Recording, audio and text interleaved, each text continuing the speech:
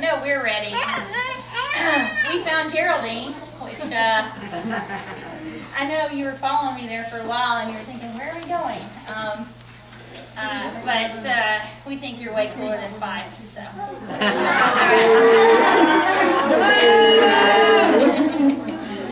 I have to give 5 a hard time. The former school that I taught at was Gordo. And if you've never been to a Gordo and 5 baseball game, you are missing out. We was always against them in the state championships. So. We are the Scottsboro High School Science Club, and I'm Miss Townsend, who sponsors the club. And today we're going to talk to you guys about reading about science, and we think it's a lot of fun. And this is actually how we figure out all this cool stuff. Okay, we have a few visitors that came with us today. You guys recognize this guy? Anybody know him? Anybody young know him? Anybody ever heard of Star Trek? Yeah. Okay, yeah, the new Star Trek movie. Spock's famous catchline. Live long and prosper. You're not going to do the fingers. There we go. How many can do that? Not bad. Not bad. Well, is Spock real? No. So what type is it? Fiction or nonfiction? Fiction. Fiction. And there's something called science fiction, which is a lot of fun to read, which is about Star Trek. And you got Spock, and you got Captain Kirk, and you got Sulu and Chekhov, who can't say his W's or V's, and they're a lot of fun. And I know some people saw movies with them, and they had a television show, but there's so many books about Star Trek. And if you go to NASA and ask them what got them started, you know what they're going to say? Star Trek. Majority of people that go into science, where they first got the idea to go into science, was Star Trek. And there have actually been several books written about how the science of Star Trek has actually led us to a lot of great innovations, like the laser pen. You also had the idea of a tachyon particle was invented in Star Trek before we ever found one in real life. So a lot of interesting things come out of science fiction. And then we have regular scientists that are nonfiction. Do we recognize this guy? Albert Einstein, yes. You know by the crazy what? Hair. He had crazy hair. People forget anything else he did. But does anybody know what he's known for? Science and math. Well, science, yes, but specifically, you ever sat in a, I don't know, where someone made you sit still for 5 minutes, and didn't it seem like a really, what, long time, but it was only, what, 5 minutes? Well, that's what he came up with. It's called the theory of relativity. Sometimes 5 minutes is a really long time when you got to sit still.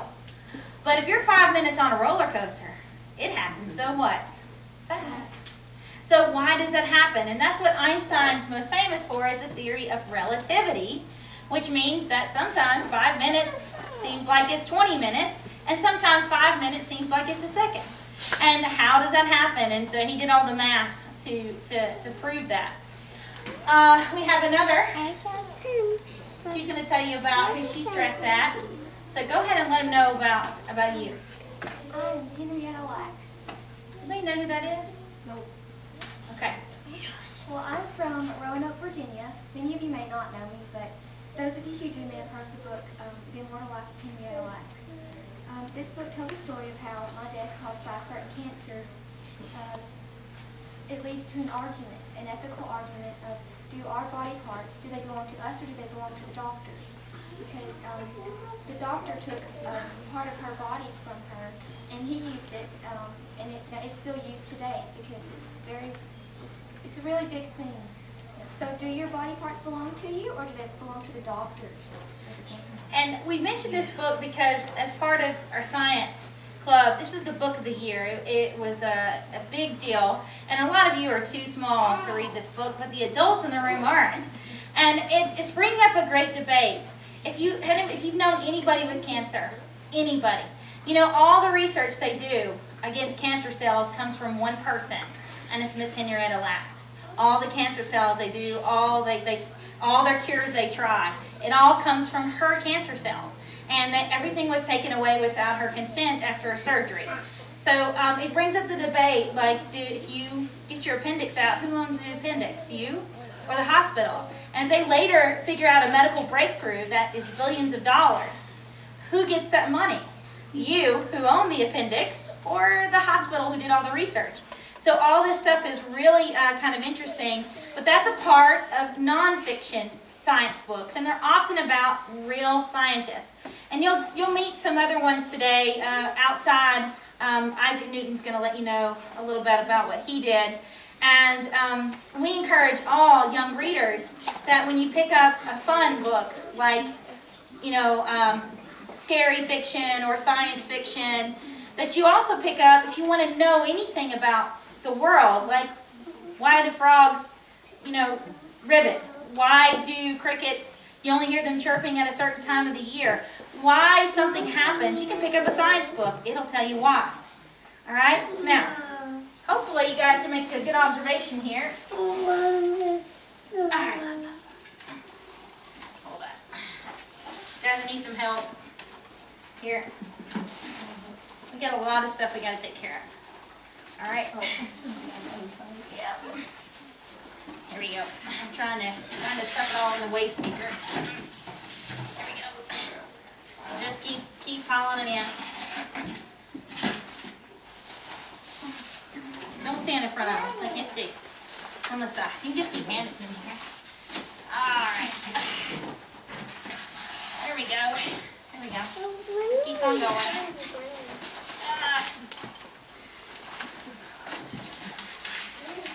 There we go.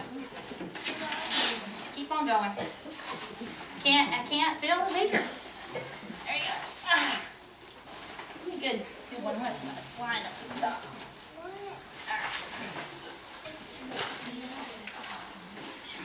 Yeah, there we go.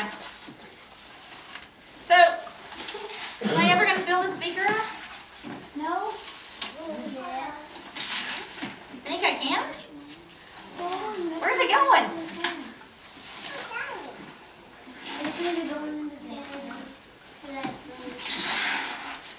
It's not a big beaker. Why can't I fill it up?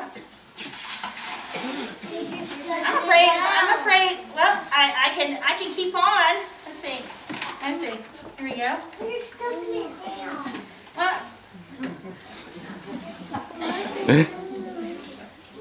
I don't know. I probably put a lot in here to fill it up.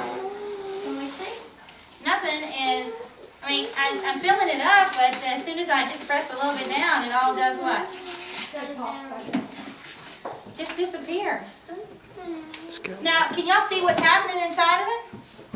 It's getting fatter. Is it? I don't think it's changing any. It's not changing. And now it's empty again. How can that be? How can it be empty when I keep trying to fill it up? It's got a hole in it. Got a hole in it? Well, do you see it dropping out the bottom? Well, I mean, we dropped some from the table, but I can pick it up, and it's all doing what? It's gone. There's nothing in here. There's a cup in there. A cup in there.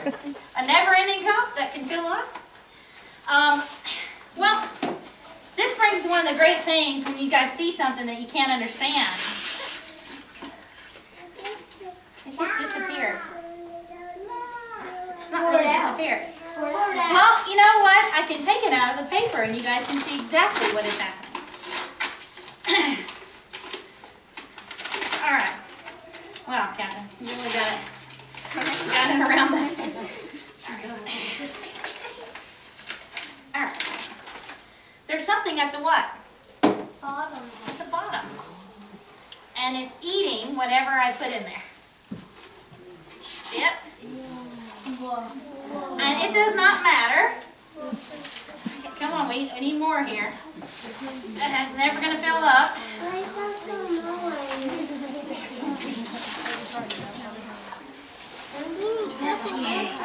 And no matter how many I put in here, it will keep eating what is in here. What do you think is in here? Not milk. If milk could do this, we would drink it. Acid is a good guess. fingernails? It is just fingernail polish remover. Yes, which is why. And what it does is when it comes in contact with styrofoam, it eats it up. And it looks like it's magic, but there was an explanation. And how do we figure this out? Well, we read about it. We read about how we can make something disappear and it not really disappear. Now, another one just uses water. All right. Hand me the other one.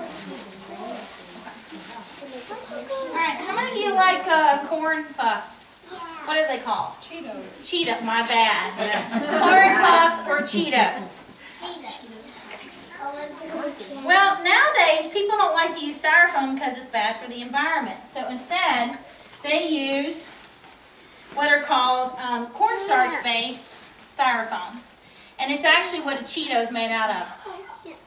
I mean, the fact that we eat something that is now used as packing materials ought to tell you it's not healthy.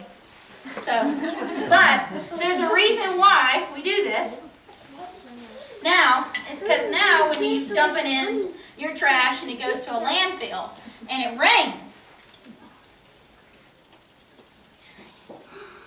it will then disappear. And it's a lot safer for the environment. Whereas this stuff, right here, in a couple of days it will harden like a rock and be around forever. There is nothing that will break it down. So, when you buy products, even reading about what's on the back of something and seeing if it's biodegradable, which means that water is going to break it down.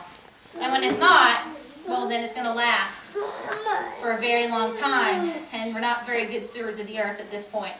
So it is stuff we learn, again, by reading about science. All right, do y'all like that one? Yeah. All right, but I know, as always, we want to see something go boom, don't we? Yeah. All right. Okay.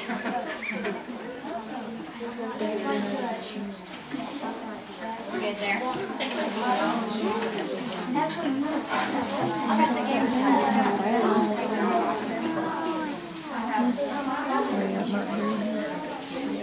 Where's my small?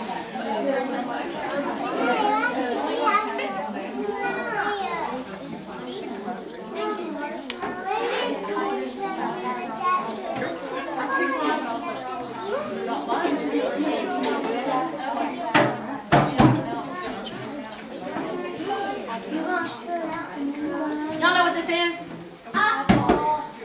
No, the jug. Where have you seen one before? Water jug. It's a water jug. It's a basic jug. Alright.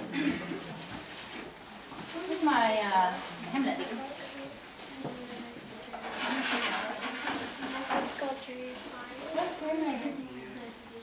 I'll tell you guys in a second.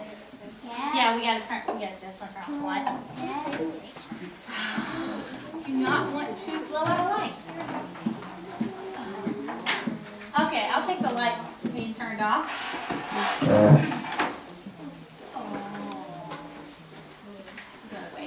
Gotta wait for a second. I gotta wait a minute here. Okay. Alright, so part of how we figure things out is we read about them. And it's a lot safer to read about how you do these things than to look on YouTube. Because lots of times they don't give you everything. And I want you guys to notice on everything we do, for a lot, and even some of the activities you guys get to do today, you got to wear goggles. Okay? Some activities will require an apron, and you see some of us up here in aprons and in lab coats. And then some activities require gloves. And it is more important than to be safe than anything. Okay, than anything. Most accidents occur at the home because people forget about wearing a hard hat when they're on a ladder, or having somebody hold a ladder, or not just wearing safety goggles when they're working in the garage or on their car. A lot of accidents happen because we don't pay attention to safety. So it's really important to be safe. Okay. Just a match. All right. You ready? Yeah. Oh, wow. That was a lot calmer. We can do one that's better. Now, we can pass this around. Just tap. Can I get one of you guys to help? You put alcohol. Now tap it and feel if it's warm or cold.